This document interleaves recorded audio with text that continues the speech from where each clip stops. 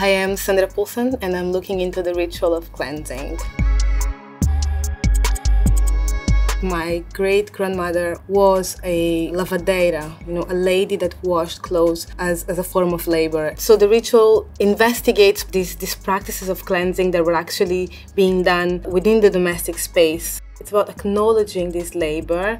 It's about acknowledging the presence of these physical objects, the balusters, the cement tank. These extracts of the city starts maybe giving clear indications of how much intertwined the practices are, the objects, the evidence, the need to dismantle, essentially, too.